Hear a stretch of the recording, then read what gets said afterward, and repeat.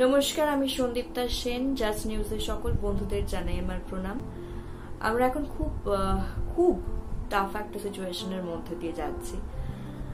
COVID-19 আমাদের জীবনটা একদম বদলে দিয়েছে। তার সঙ্গে আমাদের ফাইট করতে হচ্ছে প্রতিনিয়ত। গভর্নমেন্ট থেকে যা যা গাইডলাইন্স, যা যা ইনস্ট্রাকশনস দিয়েছে, প্লিজ সেগুলো ফলো করুন। স্কুলের অবাধ্য বাচ্চাদের মতো বিহেভ না করে একজন রেসপন্সিবল সিটিজেনের মতো বিহেভ করুন। আপনাদের সবার কাছে এটাই আমার চাওয়া।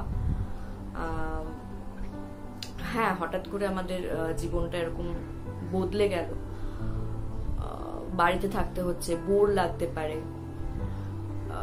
কিন্তু এই বোরডাম ঘোচানোরও তো অনেক রকম উপায় আছে। আপনি যদি মনে করেন যে আপনি বোর হচ্ছেন, তাহলে আপনি বোর হবেনই, আপনাকে কেউ বোরডাম থেকে বাঁচাতে পারবে না। কিন্তু আপনি যদি চান এই সময়টাকে ভালোভাবে অন্যরকম ভাবে কাজে লাগানো, তাহলে নিশ্চয়ই পারবেন। আপনি বাড়িতে মেডিটেশন করতে পারেন, যোগা করতে পারেন। ছোটবেলায় যদি আপনি ভালো আঁকতে পারতেন, সেই আঁকাটা আরেকবার শুরু করা যেতে পারে। নাচ করতে পারেন, গান শুনতে পারেন, গান গাইতে পারেন। আর আমরা এখন মানে টেকনোলজিক্যালি এতটা বেশি অ্যাডভান্সড, আমরা লোকের মুখ দেখে তার সঙ্গে কথা বলতে পারি, ভিডিও কল করতে পারি, ফোন করতে পারি। আর এছাড়াও মা বাবার সঙ্গে আমরা অনেক আড্ডা মারতে পারি, ভাই বোনদের সঙ্গে সময় কাটাতে পারি।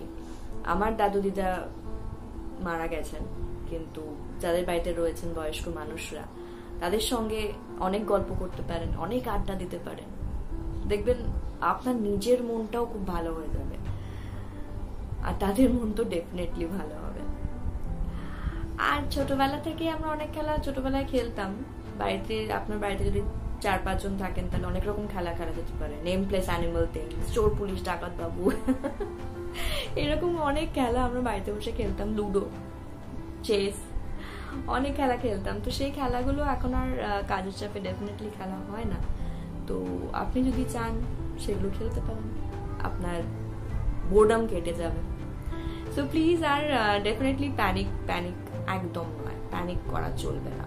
প্যানিক করলে কিন্তু আপনি মানসিকভাবে খুবই অসুস্থ হয়ে পড়বেন, যেটা একেবারেই কাম্য নয়।